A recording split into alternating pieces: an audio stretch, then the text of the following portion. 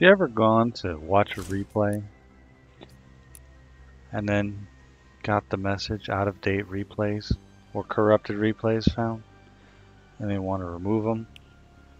Well, this is a way to fix that. So what we have here is an unsaved replay and a broken replay. The way we want to fix that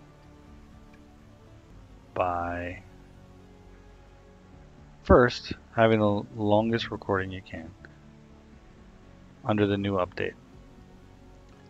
So if you have to die and then just watch until the end of the game, it'll record the full length replay that way. Then you want to open your replay folder. And now as you see in the replay folder, you have a broken replay and an unsaved replay, which is our longest one we can record.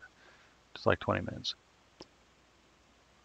From there, what you want to do is you want to get a program called FRHED. It's a hex editor. You want to open up both the replays, your newly recorded under the new update, and the broken replay.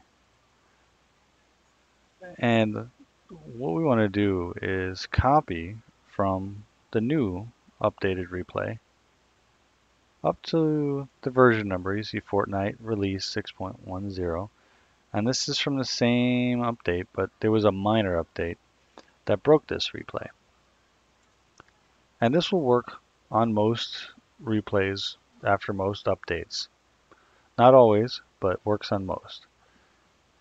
So highlight from the very first character there, that period, from the very beginning of it to the version number, the end of the version number, and copy that.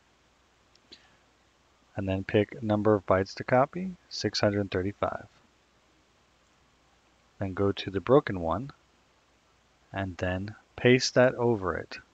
Just leave everything blank, make sure it's on overwrite, hit OK. You should see that it changed ever so slightly here, but for the most part the same. And then you're going to save that. From there, you can go back to the game.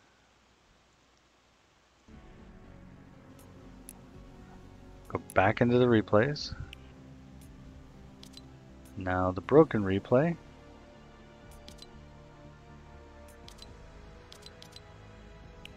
Should play.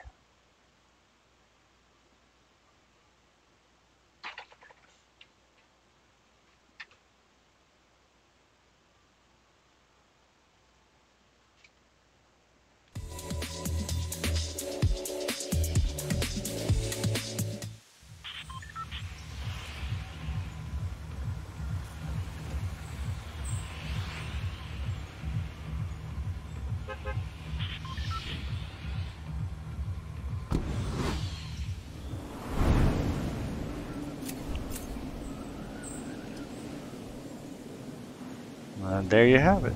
It works again.